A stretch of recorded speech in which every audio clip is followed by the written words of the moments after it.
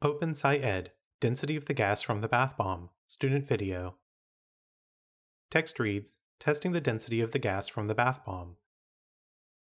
Supplies for the experiment sent on a table, including 8 small bath bombs, water in a graduated cylinder, a plastic bottle with a lid, and a metal tin with a lit candle in it. We're going to test the density of the gas that's produced from the bath bomb when added to water.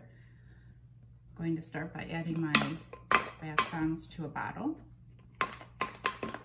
and then add water.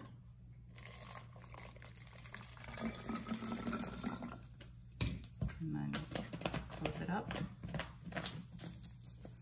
After closing the bottle, the scientist swirls it.